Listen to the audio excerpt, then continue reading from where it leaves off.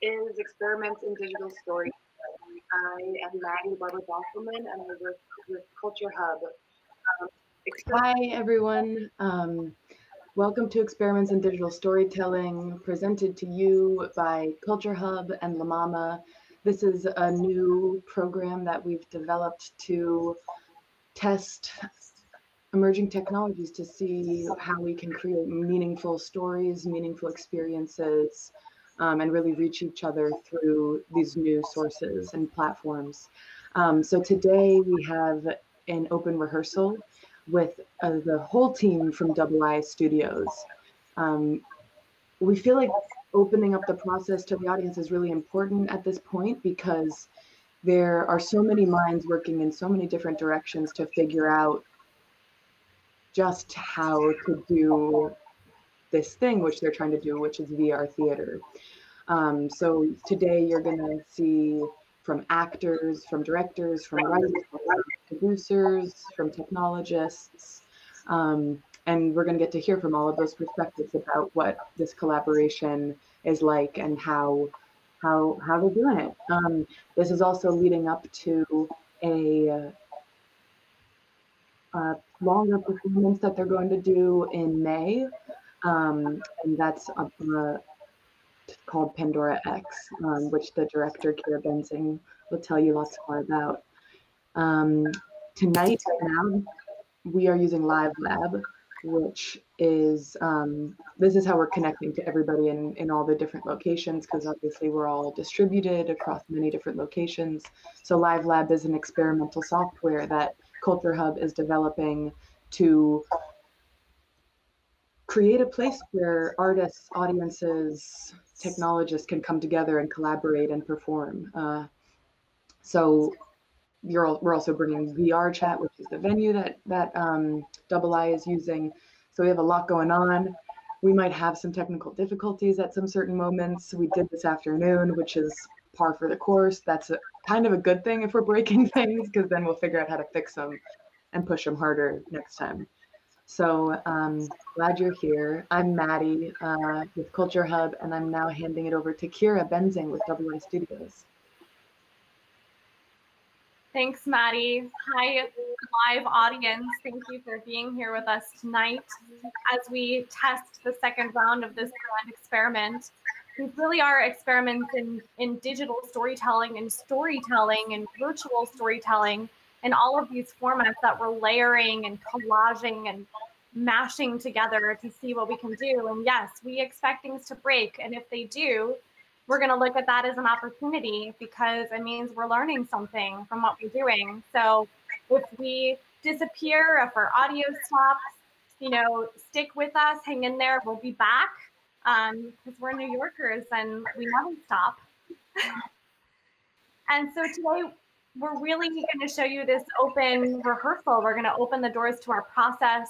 We're in a very learning kind of place. We are in a really experimental, new place where we are just trying things. We are going to run some scenes from a production that we did at the Venice International Film Festival, this production called Loveseat.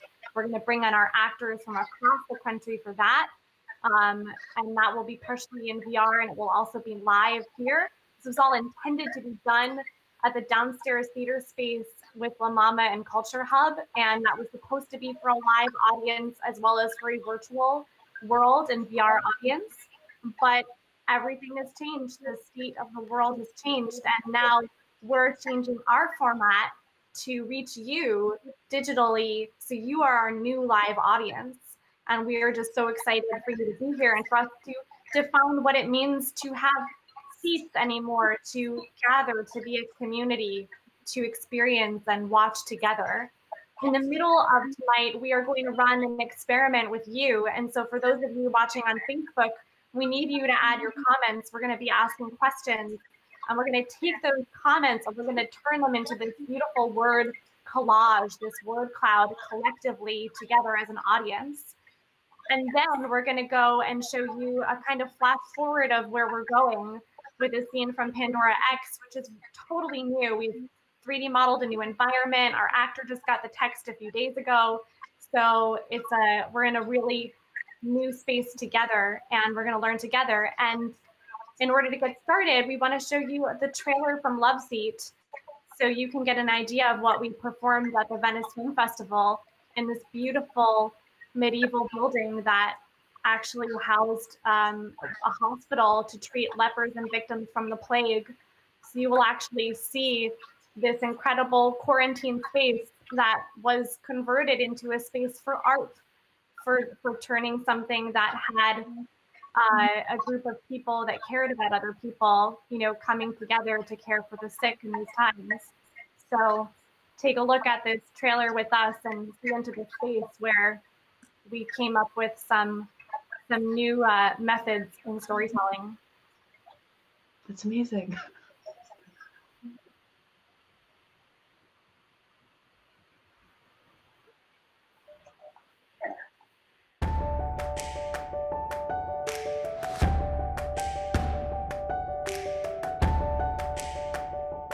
I've never met anyone like you, perfect partner. You know, like an electric blanket plugged into the sun.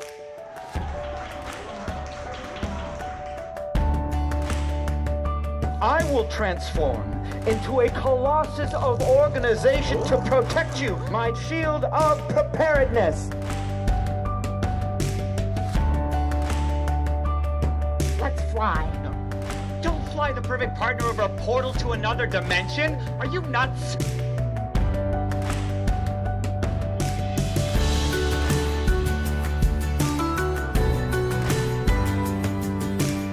He's walking where no bee ever has. Huh. But he landed anyway. The fresh chance to pair an ordinary someone with the perfect partner. I see a face that's still ready to just jump into the unknown and witness nature's like chaotic wonders with exhilaration instead of fear. Keeping a thing in maintenance. That is a daily, hourly battle against every force that exists. If you saw your perfect partner sitting in that chair, what would you see?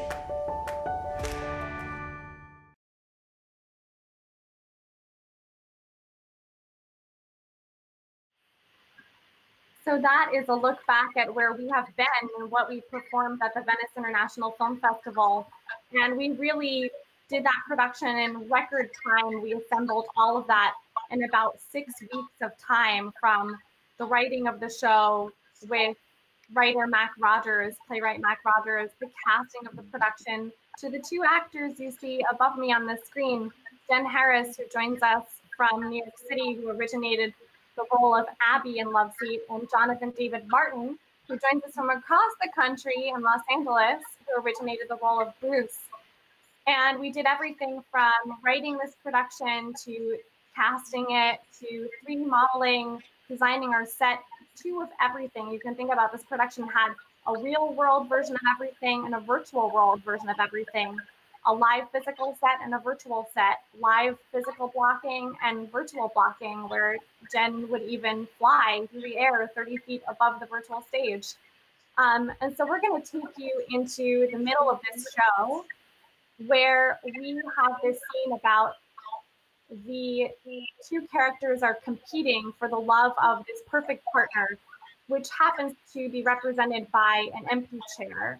And in this production, there are these strong undercurrents of these themes about emptiness and loneliness and connection, which we just thought was completely apropos for the time that we are in right now. So Jen and Jonathan, we're gonna start with the scene and we'll just run it a little differently than we did in Venice. Jen, you'll run to camera to the audience, and I know that you were working with the audience live, actually getting pretty close to them and working across the stage. And Jonathan, you were in VR convincing the VR audience about why you should win the love of the perfect partner.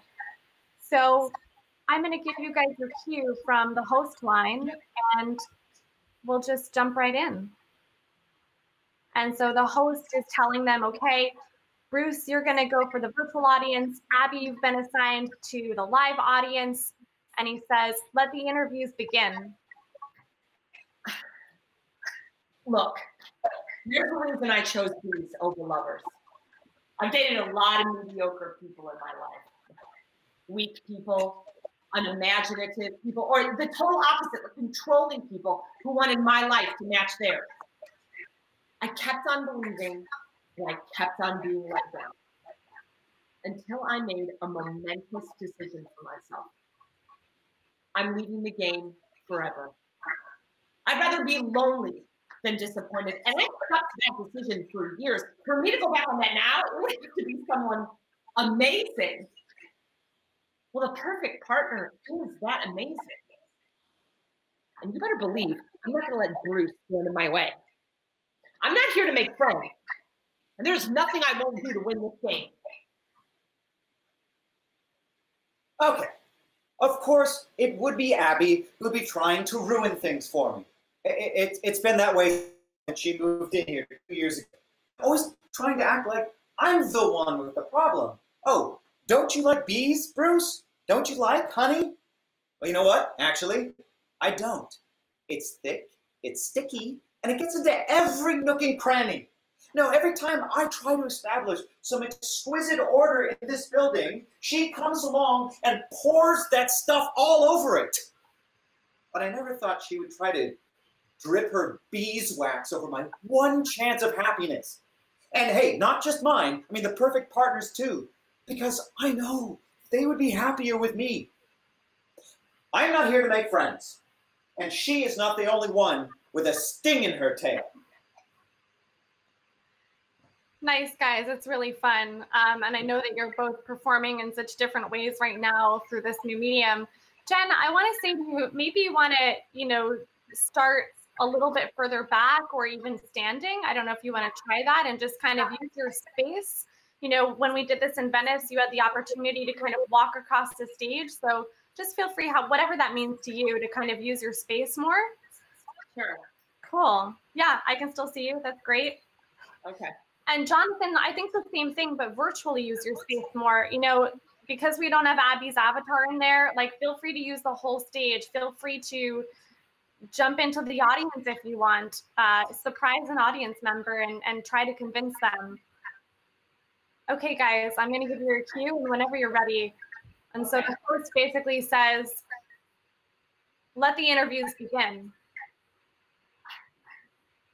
Look, there's a reason that I chose these over lovers. I've dated a lot of mediocre people in my life. Weak people, unimaginative people, or the total opposite, controlling people who wanted my life to match theirs. I kept on believing and I kept on being let down. So I made a momentous decision for myself. I'm leaving the game forever. I'd rather be lonely than disappointed. And for me to go back on that now, it would have to be someone amazing. Well, a perfect partner is that amazing. You better believe I'm not going to let Bruce stand in my way. I'm not here to make friends. And there's nothing I won't do to win this game. Of course, it would be Abby who's trying to ruin this for me. It has been that way since the moment she moved in here 2 years ago. She's always trying to act like I'm the one with the problem. What's wrong with these, Bruce? Don't you like honey? Well, you know what? No, I don't. It is thick, it is sticky, and it gets into every nook and cranny. And every time I try to establish some exquisite order in this building, and she comes along and she pours that stuff all over it. I never thought that she'd try to ruin my one chance of happiness. And not just mine, the perfect partners too, because I know that I can make them the happiest. I'm not here to make friends. And she is not the only one with a sting in her tail. That's great, guys. And I can even see that our virtual camera even got up there close to when you approached that virtual audience member. So that's a nice little intimate moment there you got to have. So really fun, guys. And I'm going to jump forward in the script to scene 8, which is later on in the production. It's this moment where the characters have actually gone through a lot of competing with each other. They've tried all kinds of things. Abby's transformed based on what the audience votes on. She either turns into a croissant or into a marshmallow. There's one other character you turned into. Now that I'm trying to remember. Oh, a Christmas tree. It was a Christmas tree. I think marshmallow was always the audience favorite. And then Jonathan's character, Bruce, has transformed into ginormous heights. He's done all kinds of things to try to win the love of the perfect partner, these magical feats that, of course, could only happen in a virtual reality scenario. And now these characters have a more real moment where they are discovering that what they're seeing in the chair is different for each of them. The perfect partner actually appears differently to them.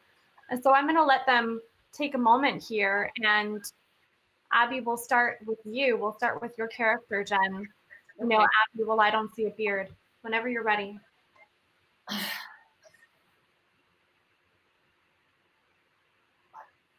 Well, I don't see a beard. What I see is a clean, careless face. An earnest face. A face that don't need to believe anything. A face that hasn't learned the habit of smearing. A face that still doesn't know what kind of adult it wants to be and is open to deciding that in tandem with someone else. A face that's ready to plunge into the unknown. It looks at nature's chaotic wonders with exhilaration instead of fear. A face that turns every corner expecting to see something amazing instead of a fist in the teeth.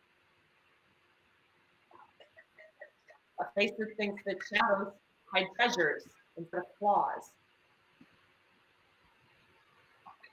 A face worth breaking a promise to make to yourself for. A face worth giving up on giving up for. It's weird. What is? I can see it while you say it. I mean, while you say those words, I can see it. But then it goes back to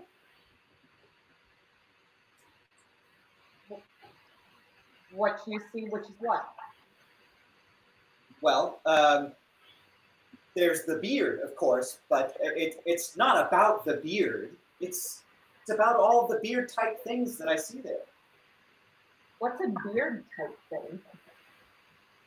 Well, it's a thing that you can make perfect, but it'll never stay that way. Meaning that it will always need maintenance and someone that wants to do that maintenance. Because if you think about it, maintenance is the hardest thing to do on this earth. I mean, soaring above enchanted cloud reefs, that only takes a moment or two, but keeping those hedgerows trimmed when all they want to do is grow, I mean, that is a whole life's work. Maintenance is a daily, hourly battle against every force that exists, against disrepair, dirt, grease, danger, aging, against time. Keeping a thing in a state of organization and cleanliness, it is creative. It's quixotic. It's standing up in the face of decay and saying, everything you tried to accomplish today, oh, I rolled it right back. You're going to have to come back tomorrow. And I mean, maintenance is the battle that you always lose, but it's a battle worth fighting, and you can create so much beauty while you're fighting. And that's what I see. The chance to take the maintenance that I've mastered in the rest of my life and bring it into love.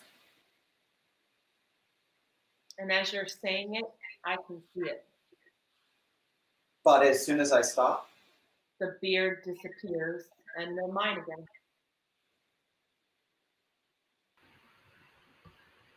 Thanks, guys. Thanks so much for trying that in this new format. I can see as you're both reaching through your computer screens to each other. Jen, let's just rework a little bit the top of your part. And Jonathan, I think we'll hold in VR. If you want to come out of headset, you're welcome to. Why don't you, Jen, just pretend that both the chair and Jonathan and Bruce are right through the computer camera screen. Why don't you just give it straight to the audience here? Okay, okay. Well, I don't see a beard. What I see is a clean, hairless face, an earnest face, a young face, a face that's still ready to believe anything, a face that hasn't learned the habit of sneering, a face that still, it doesn't know what kind of adult it wants to be, but is open to deciding that in tandem with someone else.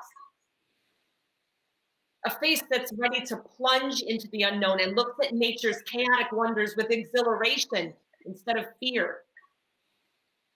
A face that turns every corner expecting to see something amazing instead of a fist to see. A face that thinks that shadows hide treasures instead of claws. A face worth breaking a promise you made to yourself for. A face worth giving up on giving up for.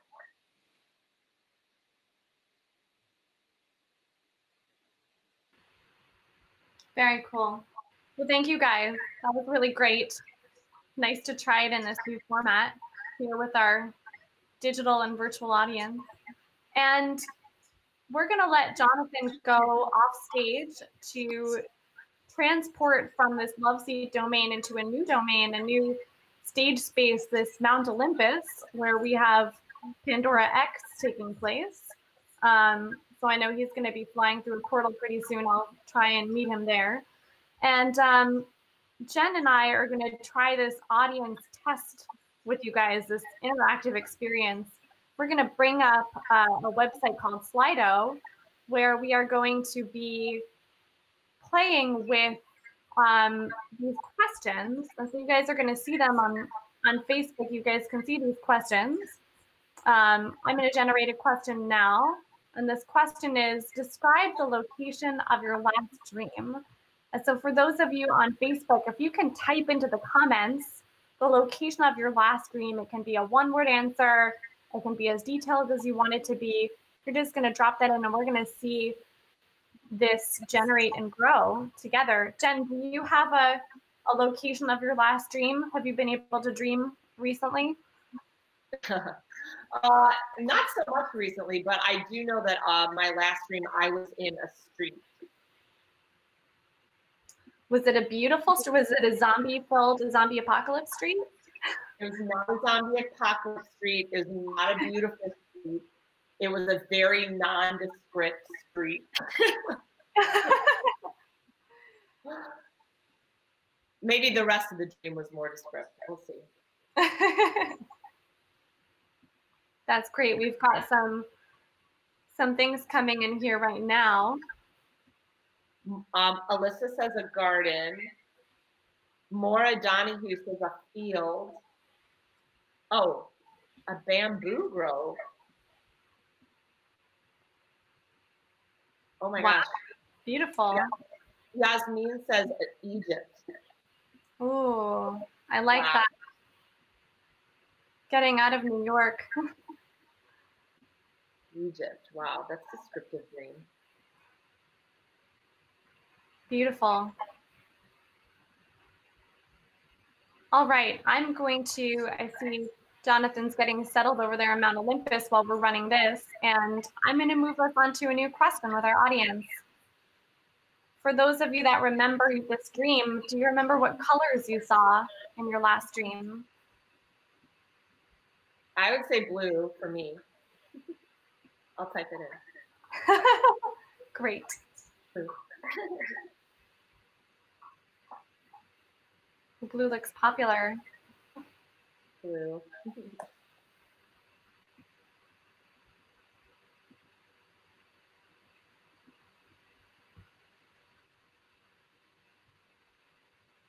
What else? Any other colors? Black, red. I would say black and red. Michael says black and red.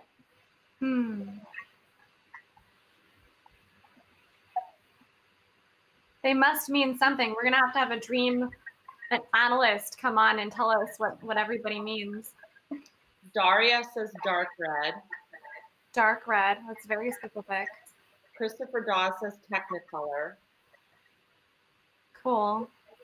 Alyssa says red. Yasmin says gray. Wow. Yasmin had gray, a gray Egypt. You're tying those together. You can already see it. Beautiful.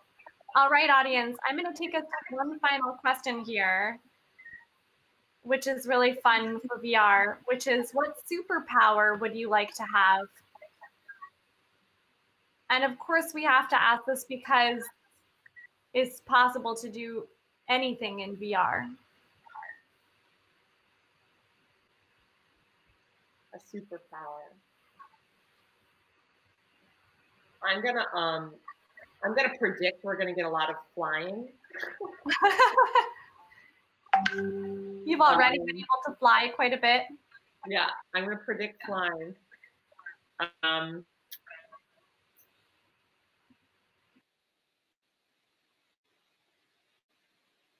Shape shifting.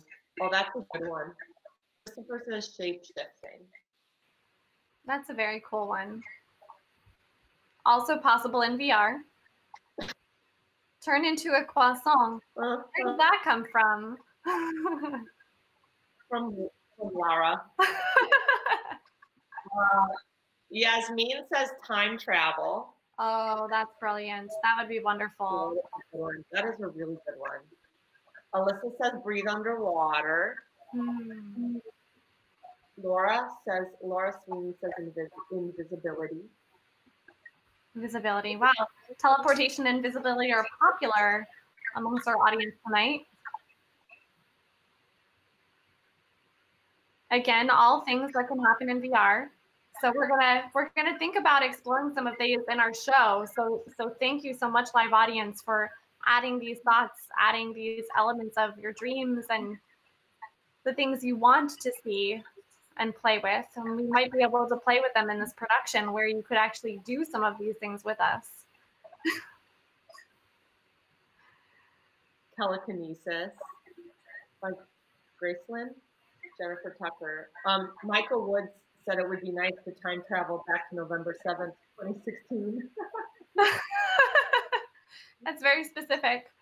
It's, well, yeah.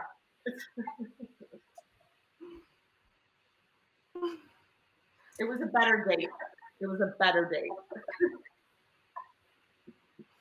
The world was a different place then. Yeah, I wonder what Slido would generate if you put that entire sentence in there. If you put time travel, if you just put November 7th, 2016 into Slido, what would that generate?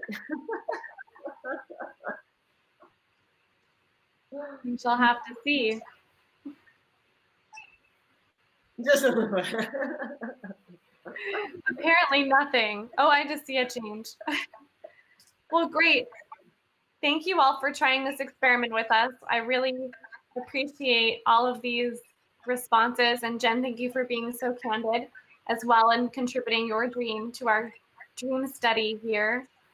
And now we're going to take things over to Mount Olympus, and Jonathan is embodying this character of Zeus. He's going to be wearing an avatar that is not custom for our production. It is something that we found in the many VR chat domains of avatars that you can explore and try on and transform into. And it's something that we thought we'd play with for right now, but it is not forever. So we will be making custom art for this production. And if any of you are 3D modelers and character designers, give us a holler because we would love to collaborate with you. So there's Jonathan. He's waiting at the top of this temple in Mount Olympus. And this is an exploration coming from this new production that we're working on about the myth of Pandora. It's called Pandora X. We'll talk more about that later in the Q&A.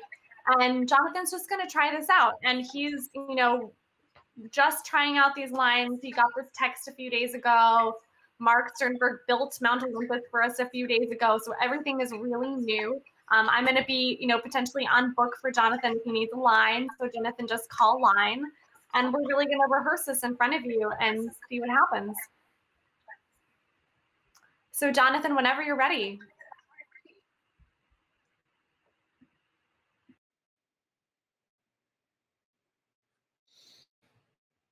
Satyrs and nymphs of the forest and streams, muses of Greece who give glory through song, goddesses, gods, awake from your dreams.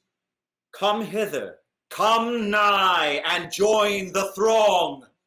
I, the great Zeus, do so command.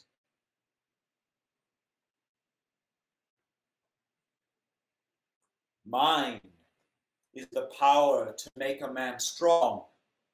I humble the proud and raise up the obscure.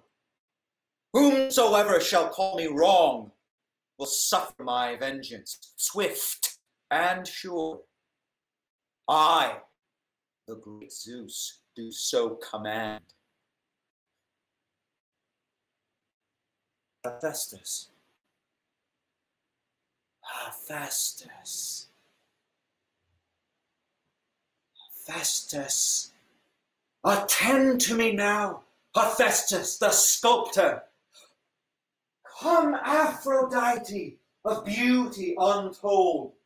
Athena, bring now your wisdom and valor, and Hermes, your voice strong and bold. Are you here? I feel you near. Lend me your ears and eyes, my friends and allies, for the time has come to strike again, to shatter with fear the hearts of all men. Prometheus! Did you think my vengeance forgotten? That your misbegotten act would be lost in the mists of Mount Olympus? Do you not recall the destruction and danger? The thunder, the bolts of anger which from my hand rained down upon the heads of man? A plague upon you for stealing fire, a plague on all men who embrace their desire. And by that blessed object shall know a fate most abject, living in misery, bereft, without a shred of hope left. Did you think I would forget my sacred vow? That the passage of time would efface it somehow? Nothing is forgotten. Wow, Jonathan, you made it. You didn't even call for line. I surprised myself. That was fun. So, Jonathan, why don't we go back to the top of the temple, if you can locomote back up there, and virtual cameras, if you guys can reset to your starting positions. And I'm just going to play with a very, very opening passage with you. Right. Really, satyrs and nymphs, and why don't you just do that, like those first 4 lines up to I, the great Zeus, do so command, and just try out a couple different avatars. Just cycle through some things. Like maybe try on a more feminine type avatar and see what happens. Try on a taller or a shorter avatar. Right. Just cycle through, 1 or 2 or 3 different avatars and just run those, that very first passage. You don't have to come down to the dais. Just stay up there and try this sort of avatar cycling from up there.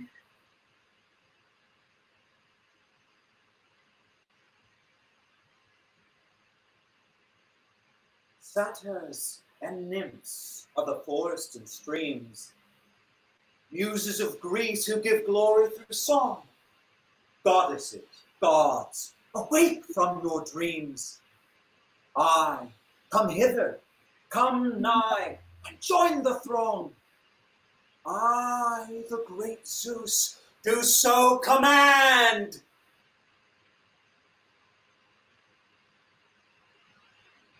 What you see there, audience, is Jonathan is trying on another one, pulling another one up. Great, jump right into it. Satyrs and nymphs of the forest and streams, muses who give glory through song, goddesses, gods, awake from your dreams. Come hither, come nigh, and join the throng. I, the great Zeus, do so command.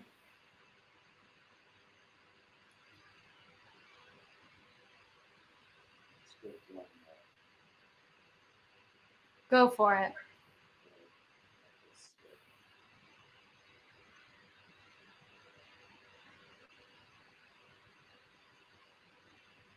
Satyrs and nymphs of the forest and streams, muses of Greece who give glory through song, goddesses, gods, awake from your dreams. Come hither, come nigh, and join the throng. I, the great Zeus, do so command. That's great, Jonathan. And we could talk about that later, how that felt, trying all those different avatar bodies on, and what happens to yourself, your own physical body as you're doing this, what happens to your mind as you're doing this. So thank you for making those changes. And that's fun. And Jonathan's going to come out of headset. We're going to come out of Mount Olympus. Thank you so much, digital audience, for joining us there. We're going to jump into a Q&A. And so for those of you on Facebook, if you've got questions for us, drop them into the comments now, because we will get to them in one of these sections for sure. We're going to bring on the Loveseat team first, the creative team. So Jen is going to come back to the digital stage. Mac Rogers, our playwright, is going to join us. And Nick Fortuno, our moderator, who is the founder of Playmatics and a game designer and creative himself, he is going to be moderating and asking us some questions. And so it looks like we've got Mac here on the digital stage, and we're going to be bringing in Nick, and Jen will come back to us. And so for those of you on Facebook, you can drop in questions that you might have for Mac about how someone writes for VR, and anything for the actors that you've got questions about. And I'm sure Nick will have questions for us too. Great. Hi, everybody. Thank you for allowing me to be part of this. It's a fascinating piece that's got a lot of really interesting, I think really interesting technical components and really interesting intersection of technology and other kinds of performance. So I guess I want to start just by asking how this works generally. How is it put together, and what are the different pieces that are coming together to make this possible? So you know what, Nick, that is a really great question. And I feel like I'm actually going to save that one for Mark on our tech team when we bring them in just a bit. I mean, I can answer that in kind of brief, but he will do an even better, more technical job than I will. But, we are using virtual reality with social VR. We're using a platform called VR Chat. We are typically in our theatrical stage productions, we are using multiple projection screens. At CultureHub, they have this incredible array that we just fell in love with, where we had 3 screens side by side. And we were going to do something similar in a triptych display at the La Mama theater space. And here we're trying all of these projection screens in these really mini quadrants right now, as you can see, through this kind of multicam viewing.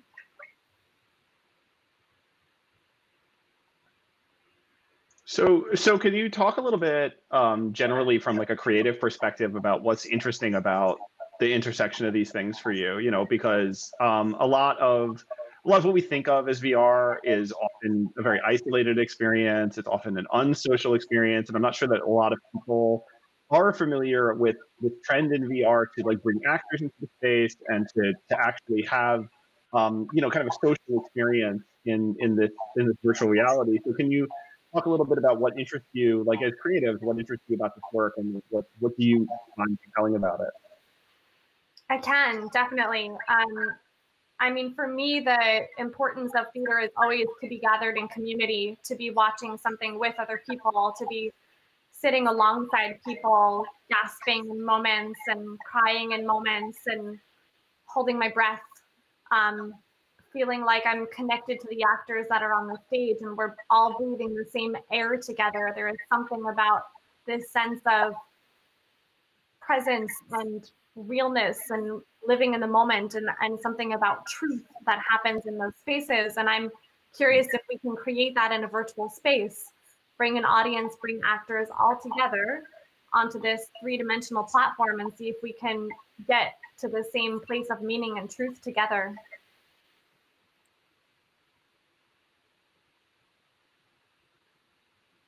But maybe that's also a good one for Mac too, about mixing these things. Yeah, it's interesting.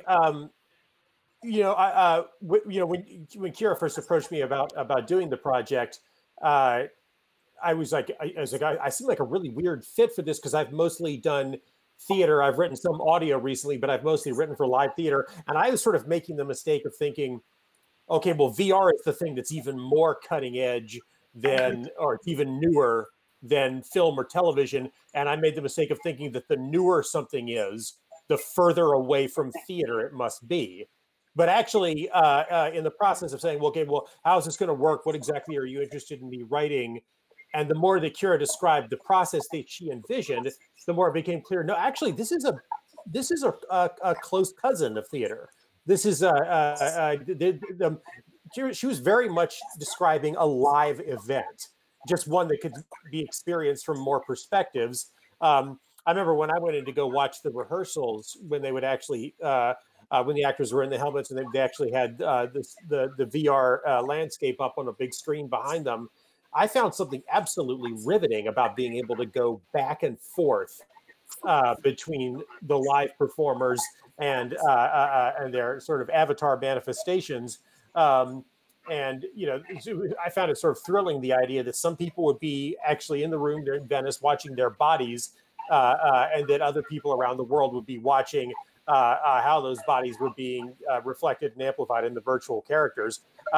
So there definitely was a steep learning curve. It was a medium I had never written before, but in a way I wasn't completely unprepared for it, because it did kind of feel like writing a piece of theater. Just a piece of theater that you could access in a lot more ways than I was used to in my little, you know, modest black box work in downtown New York.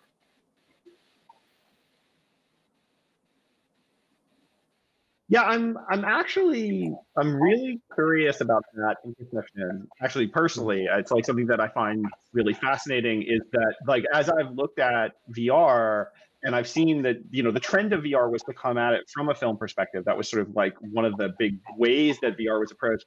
But the more that people have been doing it, the more they've been realizing that theater and immersive theater are actually better analogs for what goes on, and it's been leaning more in that direction. So I'd be curious to hear more from you know, people who are writing for the space and people who are acting in the space, you know, and obviously the people here to that end, you know, like what the experience was like for you, and did it resemble theater the way you understand your practice in theater? Like, was this acting like theater? Was this writing like theater? Or where were the differences and where were the surprising similarities? Actors, you want to go first, or I don't care what. I'll start. Just say with the writing side of it, and then I'll kick it to the actors. It's when I was first talking about it to Kiira, I said, like, I don't even know what format this is. I don't even know what the words are supposed to look like on the page to write a piece of VR. I was like, I don't even is there an accepted format for it? And she said, don't think about it like that. Think about writing a play where kind of more things are possible. They can kind of sprout into whole new directions.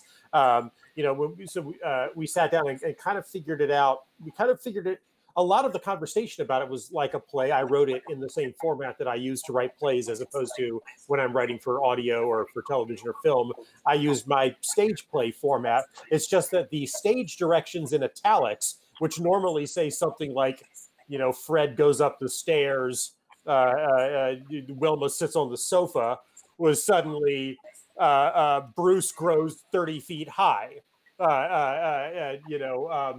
Abby takes on one of the forms that the audience voted on, like the kinds of things that the kinds of things I would be hesitant to write if I was writing a really well-funded Broadway show. I still wouldn't write some of those things. And so I guess the biggest hurdle for me was getting over that hump of don't stop with my usual self-censorship, my self-limitation of only these things are possible. So try really hard to stay within these parameters and kind of like let myself imagine the walls falling away and there being tons of new space to work in. Although I will say the one little thing I learned about it, if I ever write for VR again, and I hope I will, I probably make the dialogue a little bit easier to memorize because I definitely felt bad in rehearsal. I was watching the actors, and when you're rehearsing VR and you've got the helmets on, you cannot hold your script for a week and a half. Most of us learn our lines by holding the first week and a half of rehearsal. You got the script in your hand, and you're sort of learning the lines without even knowing that you're learning them. And then by the time you need to be off book, you're kind of partway there. That's not a thing with VR. I was watching them in the helmets. I was going, if I ever do that again, I'm going to take it way easier on them with the memorization. But I'll kick it to the actors now. I'll go. I actually, there are many directors who try to encourage actors to come into rehearsal off book. So that's actually not the worst thing in the world. And dialogue's fine. I mean, the monologues, I think Jonathan and I are used to learning monologues and doing them. So I think you can take a deep breath. It's okay. But it was something in the first week. I remember we were like, oh, we can't hold our script. And there was a lot of eating. So I did feel like there was a lot. I mean, the rehearsal process, it just was, and the performing, it just is more technical because you're dealing with technology and your face and your hand and right in front of you. But, and I don't know, like, it kind of reminded me, like, when you were talking just now, Mac, about when you write or read for animation, it's like, yeah, then the, like, tree can grow and then the cat can blow up. Nothing against, you know, blowing up cats, but, you know, anything can sort of happen. And in acting and doing, like, voiceover work for animation, you don't ever get to, like, someone animates and then that happens. And of course, our avatars are made by artists and creators, but then we got to control those avatars, which is what you do in VR. But to get to do that live on a stage in front of people, it was just, it just was something so new and exciting. It was like how performing live theater is a little bit scary. It got to be a little bit scary because the technical things might not work. And then what do you do when that happens? Or what do you do when you walk out of your square, which I think I did once, and like hit something? Or we had people watching us. So there's like technical stuff that was a little like, oh, I hope this works. But there was something really, and the similarities, there were a lot. We actually did blocking our avatars. We had our stage and we figured out our avatars blocking and in relation, Jonathan and I in relation to each other and the other things on the set that made up the set. So we did have blocking. And then once I was in there, I saw my avatar and I saw Jonathan, I saw our set. It kind of felt like the same thing to me in a way. Yeah, to jump on that, you know, one thing, Mac, that you made me think of when you were describing the part in the show where Bruce grows to like 30 feet tall is that if you were to do that on stage, you would have, you would have to figure out some way to do that so that the actors embody them. You're actually going 30 feet up in the air, right? So that effect would work. And in film, you would probably do that with effects after the fact. And the actor, you know, you're probably in front of a green screen and you're really just imagining it.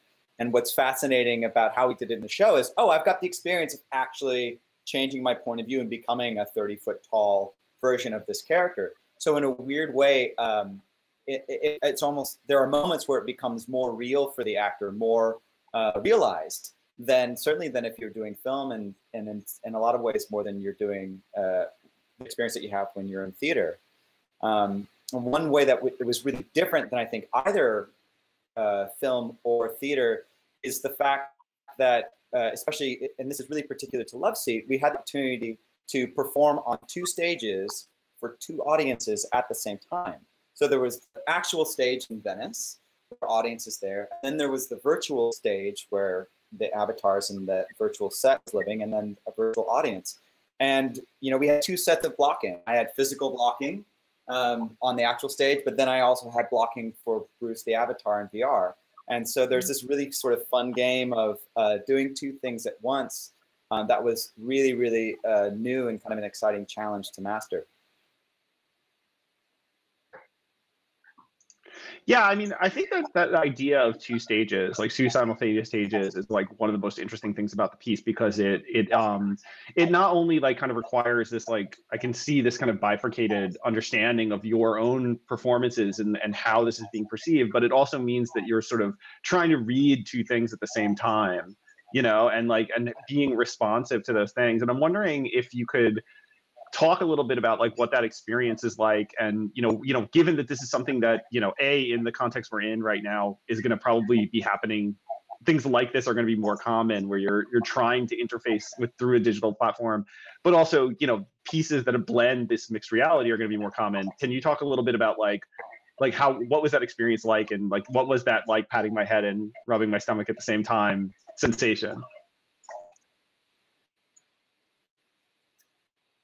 Jonathan, you want to go first? Sure, sure.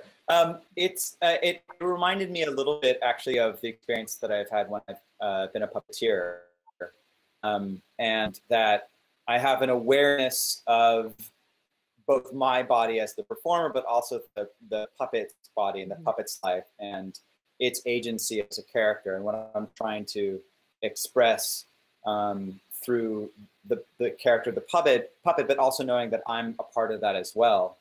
And just like in puppetry, you know, you are portraying one character. So I'm both Bruce on the actual stage and in the virtual stage, just as when I'm, you know, a puppeteer, I'm you know, we're creating one kind of character. So it reminds me a bit about that. But I think the other element is that there's a huge amount of trust that I know that for myself I was placing on our digital camera people who are in the virtual world and who are capturing what the audience is seeing of Bruce from that point of view. And you know, you don't really have that experience very often on stage unless you're using a lot of live camera work on stage. And so that was kind of a unique thing to sort of balance those 2 experiences as an actor, of, you know, trusting that you're playing to the camera, but you're also playing to an audience that's with you. Yeah, I would say along with that, with the thing that was a little pat my head, rub my stomach, was we were on a stage with a live audience. You couldn't move too far because of the parameters of the VR. And then also inside on our live stage in VR, we had cameras. So it was kind of like blocking for camera. So it's a little like working in television, working in theater. It was a little bit of both, and also sort of making sure that like your avatar was calibrated. Sorry, that's what calibrated means, or this is what uncalibrated means to me. So it was just sort of check. There's like Jonathan was saying, there's just a sense of awareness that you had to have, that I had to have, that seemed just a lot more focused and acute than on a stage when you didn't have to worry about those extra elements. But also the thing that's sort of very interesting about that is it forced me to be a lot more specific about certain things.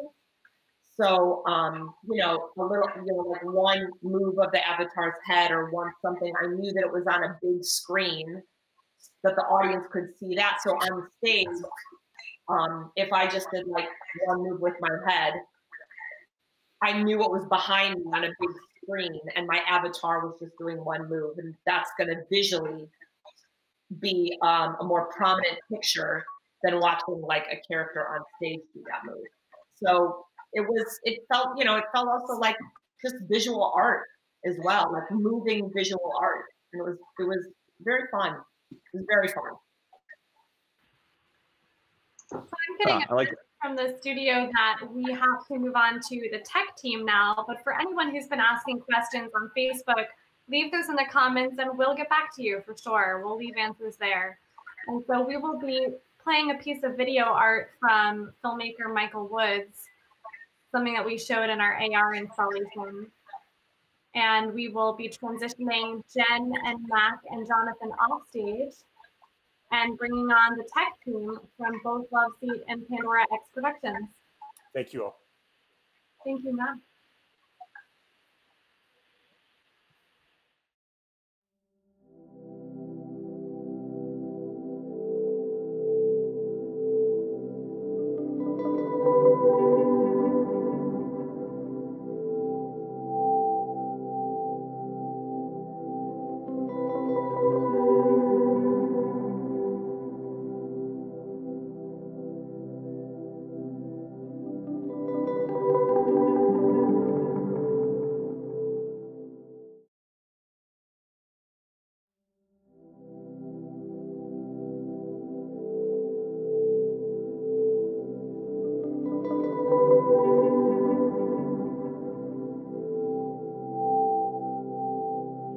And we're back. So we have now brought to the digital stage here the tech team behind the production of Loveseat and Pandora X. In our top right corner, we have Chris DePino, one of our technical producers. In the bottom left, we have Laura Bucare, creative producer, Mark Sternberg, technical producer, and Chris Dawes, producer, production manager, and of course, Nick, our moderator. So Nick, back to you. great. So I think we should just start by talking about like, okay, like what is this technically, and how, you know, how does it make possible the kind of like multiple versioned and live and social experience that we all witnessed. Yeah, so I mean, for the moment, we're relying on other platforms.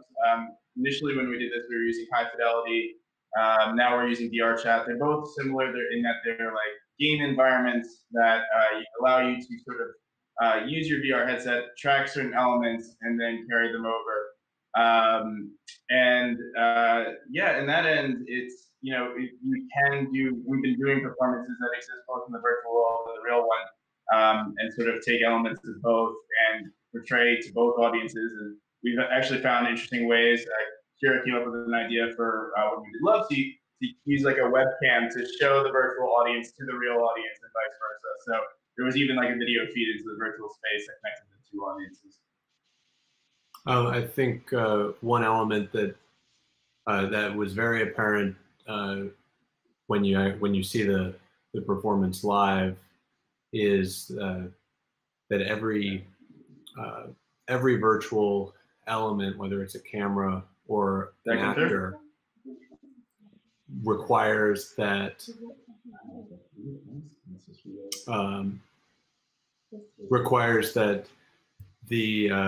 that they be set up with their own computer rig, and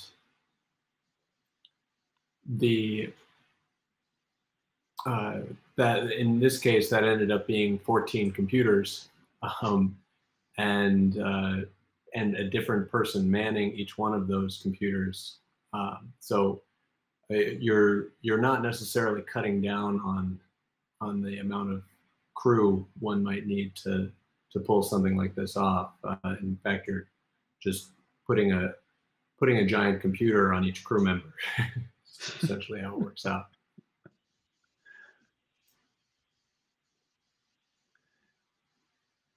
Yeah, so it's interesting that you bring that up, because a question from the feed has been about like whether there was anything algorithmic going on in terms of how cameras were operated, or if there was any artificial intelligence that was helping like make sense of what was going on in the virtual space. And so are you, I think you're suggesting that the answer to that question is no. But I'm curious to hear like how much of it is like actually like a live camera crew like operating in the space, and how much is the technology lifting some of that for you? Yeah, we're doing it live right now. What we did with Loveseat is initially we different locations that we could work to. So that sort of captured, like we knew the blocking, we knew where people were going to end up. So we could put camera angles where we needed them to be at specific moments. But yeah, AI is an interesting idea, but one of the things is, it's basically cinematography, right? So at the end of the day, there is a certain creative element of how am I framing this camera? What is the camera angle saying about what I'm seeing on screen? That, an AI, yeah, you could probably trick an AI into constantly doing like rule of thirds. But to do something more complex, that would still a couple of years away at least. If I can jump in, I would say, for people that are sitting at home and wondering about their industries, especially the entertainment industry, where it feels like things have halted, I see the potential for new jobs here for virtual cinematographers. I think that there's a possibility of a new kind of digital storytelling where we can be capturing an engine and exporting that for these other types of formats.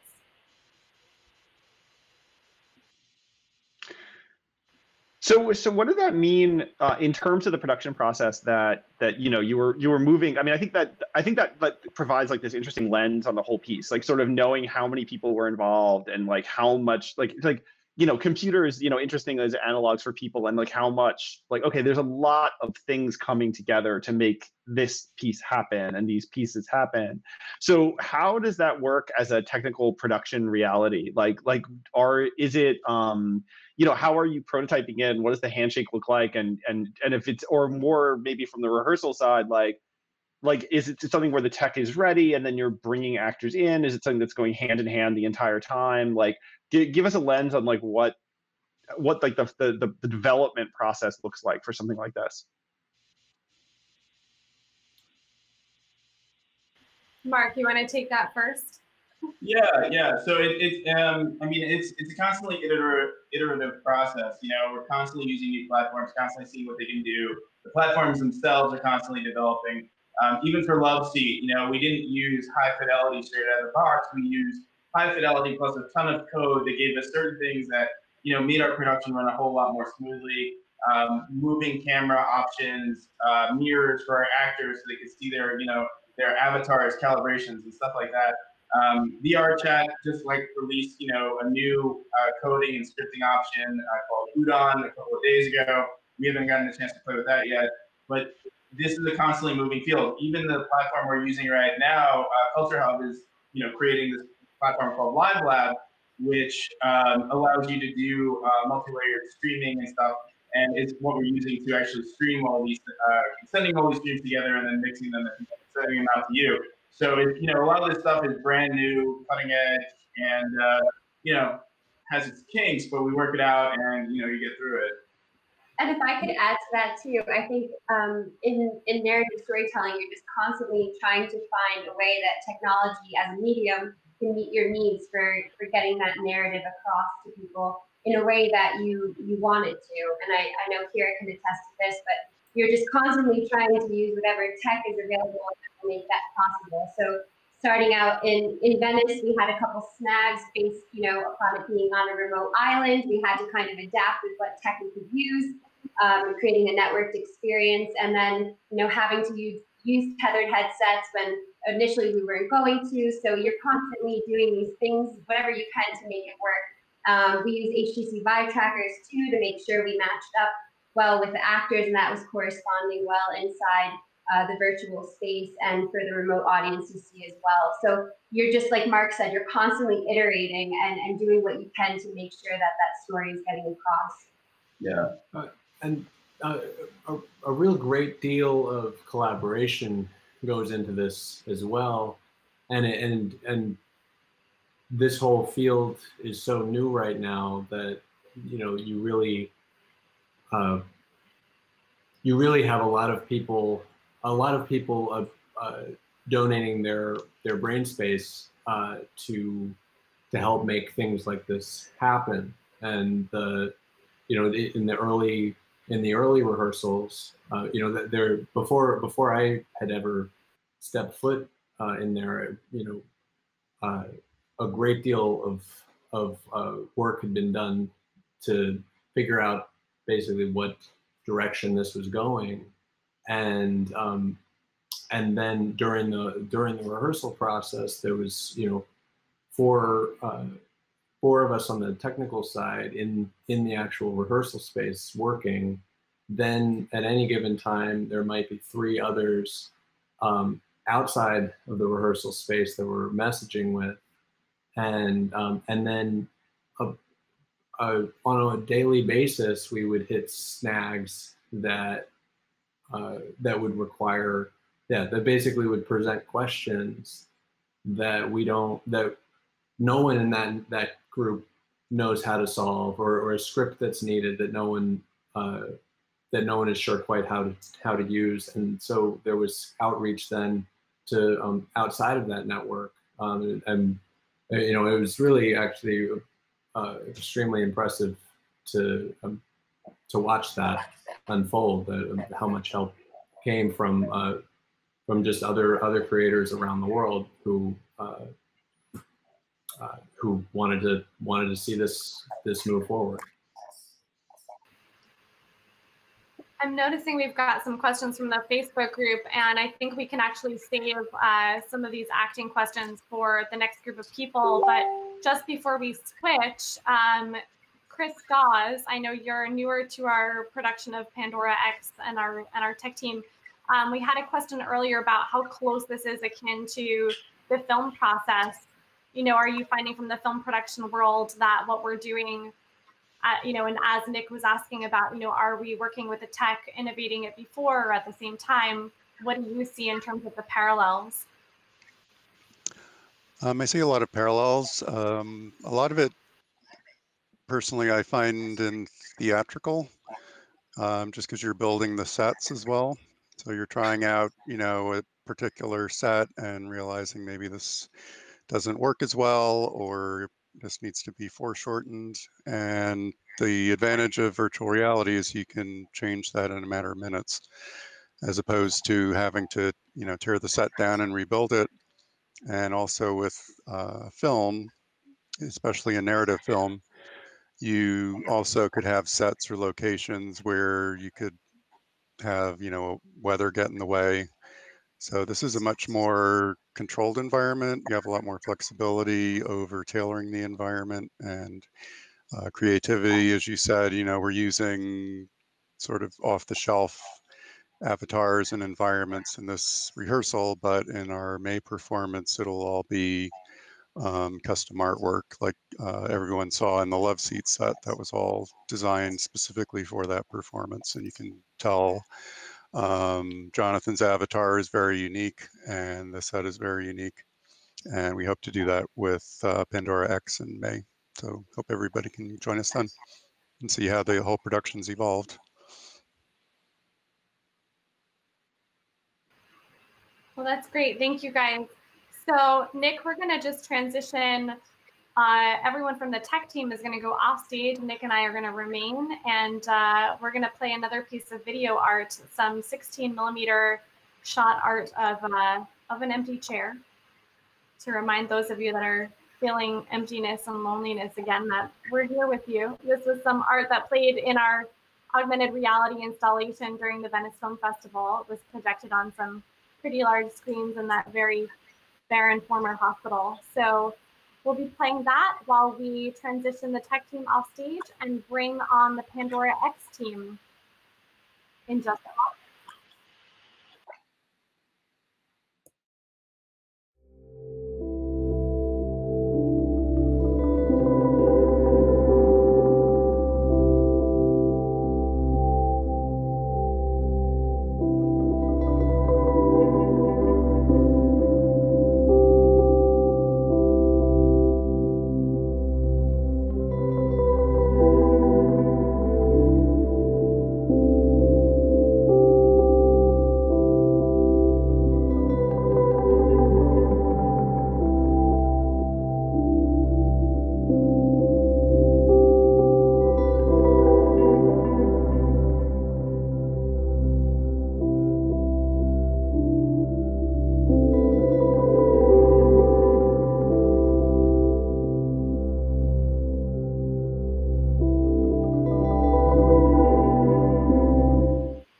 We're back. in this final digital space for the last leg of our Q&A. So again, for those of you asking Facebook questions, we're going to get to those.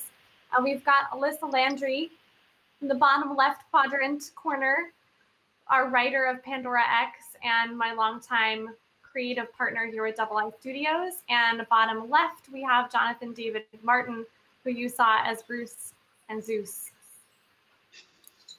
Nick, back to you. Sure.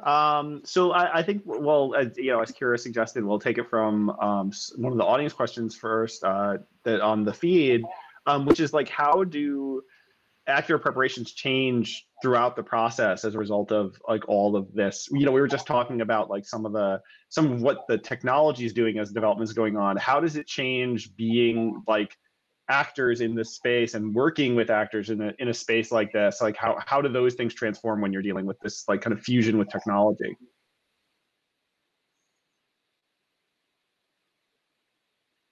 Did you want to talk from the directing point of view, or want me to jump in? Jonathan, I think you could talk from the acting point of view. I would like to hear from you. Oh, you would like? Oh, great. All right. I mean, we talked a little bit about it earlier with Loveseat about how, one of the sort of fundamental differences is you really do want to start, you want to have the lines in a place where you can be in a headset and not be thinking just about that technical part of it much earlier than you would in a theatrical production. And, in a way, it's kind of like, jumping into tech from day one. As an actor, there's a way that rehearsals progress once you bring all of the design elements into the room, lighting, sound, costumes, etc. when you're in a regular stage piece. And because of the nature of VR, they're all there from day one. And the upside of that is that as you get closer towards the actual production, there's not this huge shift where suddenly all of these new costumes and lights and sound and all this other stuff is then added on to what you've been doing in the rehearsal room, and suddenly you're kind of creating a whole new production. At least it feels that way. With this, it's actually in a way a lot more organic in that you're learning all of the technical parts of the role, along with all of the the creative actor parts of it, in terms of just connecting with the person that you're talking with and figuring out the journey that your character goes on.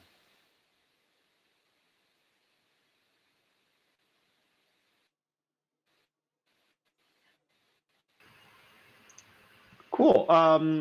Yeah. So I kind of want to ask again, since we can actually get different writer perspectives on this. Like, what was the writing process like, and how did it resemble like writing for things like theater or film, and how is it different from those processes? Well, for Pandora X, we're really at the very, very beginning of writing the story. The things that I've written for before, I'm coming from a world of immersive entertainment, and also from narrative direction of a multiplayer VR game. So as I'm beginning to put the storyline into place, actually, Mac and I were talking about this backstage. I'm imagining I guess kind of a spreadsheet where in the middle you have the storyline that goes through. Then on either side of that, you're trying to think, okay, what is the player, what is the actor doing in real life? What is he seeing? Is he in the virtual world? Is he in the real world, or she? And then for the live audience, what are they seeing and what are they doing? And for the virtual audience, what are they seeing and what are they doing? Because you don't have just a linear storyline that you're playing to one audience. As everyone was mentioning earlier, both audiences have to be given nourishment, shall we say. They have to be given something to see. And our goal, Kiira and I, the goal that we have for this particular piece is that it will be very interactive. So then that question is one you have to ask yourself for every scene. Obviously, both audiences won't be able to do something in every single scene, but that is, in that case, what are they seeing? If the virtual audience is doing something, what is the physical audience doing or seeing at that time? So it's like this huge puzzle piece as you're moving forward, with your story outline, you're also trying to imagine what's happening in the virtual world and what's happening in the physical world. And as you imagine that, it ping-pongs back into the way you're writing it. So for example, the monologue for Zeus, I wrote that first, and then I started to fill in this little outline. And as I was filling it in, I started to think, oh, wouldn't it be cool if Zeus could throw thunderbolts? So all of a sudden I think, okay, I'm going to put that down as an idea. It's in the virtual world. He's throwing a thunderbolt. And because I'm imagining and because I'm imagining Zeus as being he's gone a little bit cuckoo because all of the other Greek gods have disappeared and only he is still there, kept alive by his great grudge that he holds against Pandora and Prometheus.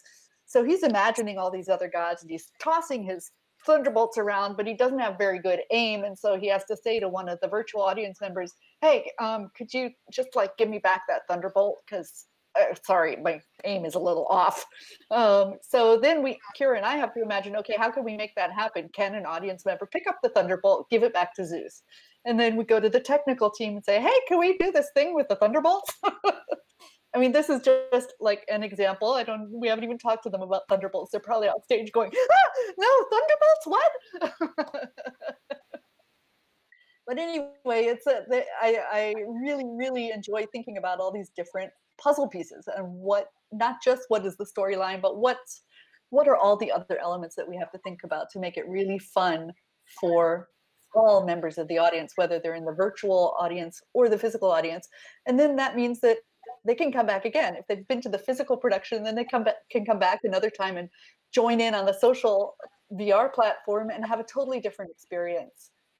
And we're trying also to leave a little bit of room for improvisation, so that no matter where you go in the physical world or the virtual world, it will be a different experience each time you come to see the show. Yeah, so I mean that's things in? No, I mean that's like a really. I think that's like, it's interesting because I feel like there are these like hurdles in the work that are like you're just making it harder and harder and harder to like to hold, right? Like it's like, okay, we're going to do this on 2 places at once, and there's going to be interactivity in both places, and that interactivity has to be interesting for both audiences because both audiences are seeing that interactivity at the same time. So I guess I'm curious as to like, and this is just as a kind of games and interactive narrative person, this is where my head always goes, is like, how do you think about the interactions that can happen at both levels, and like how do you line up, how do you answer questions about that, like as a viewed experience and a played experience, right? Because they're 2 different things, right? Like having an audience member do something that affects what's going on is different than an audience member watching an audience member do something that affects something that's going on. And if it has to work on both sides, like how are you, I mean, this is a question for everybody in a way, like how are you thinking about things like that? This is a thing that I've been playing with in my head, Nick. I think you just, put it so correctly, and maybe that's a theory that I need, but I've been calling it this XR bridge, where we're going to be bringing these worlds together and these audiences together, and how do we make it meaningful for both of them? And that is the core of everything that we're doing. So that's part of the reason we're trying all these experiments out tonight, so we can find ways to learn from this and then embody them. These are just etchings and sketches right now about what we want to do. And then how can we find ways to really embody them in this medium and virtualize them and make them incredibly powerful and interactive and make sense for groups of people that are having these different experiences at different levels. Is it purely observational? Is it totally interactive? Is there something in between?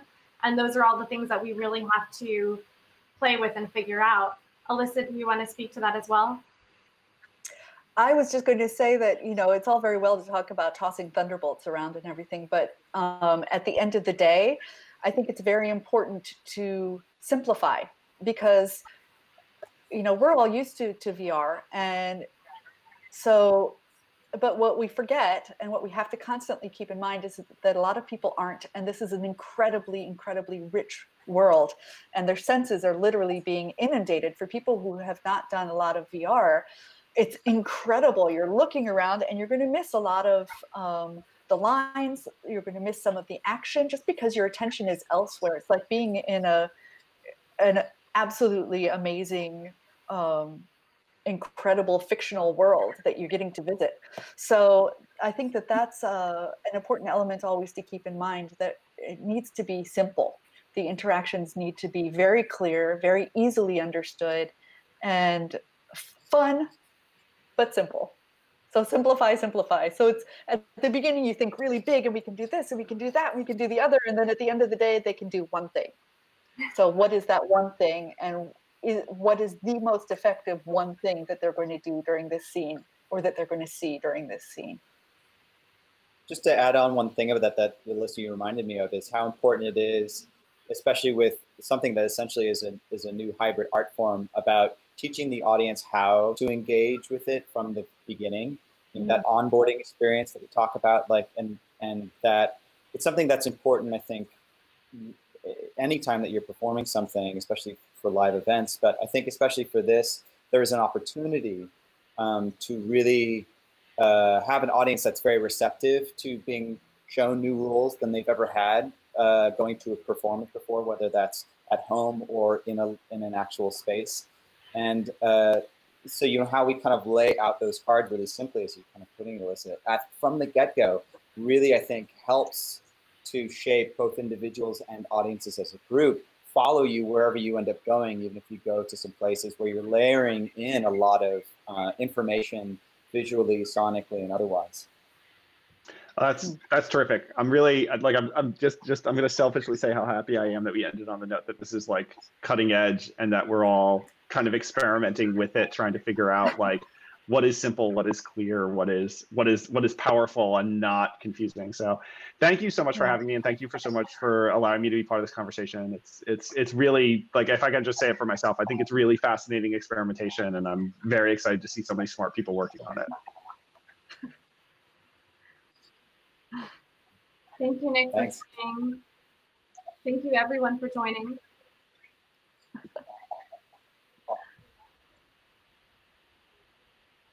And I think that's it for tonight. So for those of you who have Facebook questions, we will get back to those on Facebook. You can continue to interact with us there. For those of you more curious about CultureHub's work and these experiments in digital storytelling, follow them on Facebook. Their website, culturehub.org. Our website, ii.co. We've got a newsletter you can sign up for, and we can share updates with you about the upcoming production on May 16th. We'll be showing more from Pandora X, further experiments, more things we'll be trying. And thank you so much. Back to Maddie. Yes, thank you so much to everybody who joined us, moderator, actors, technologists, writers. It's so cool to have everybody together. And I really get the sense that II is a team figuring this out, which is really nice. And I'm sure you're very, very grateful to it. To everyone who's been watching, thank you so much. I think it's so valuable for us to do these open rehearsals. But the thing that I've really been missing with doing live streams and doing this sort of work is that afterwards we don't brush shoulders and say, oh, that was really cool how you did that, or I didn't quite understand this, or just sharing your favorite moments. So I wonder if there's a way that we can find a way to share those things together in this platform, because we're all trying to learn together. And just like Alyssa was saying, it's sort of deeply important to understand what communicates and what resonates. So we hope that maybe you can let us know what you think. And thanks for joining us on this experiment. We hope you'll come back in May. Thank you, Kiira. Thanks for having your mama. Thank you all. Have a good night.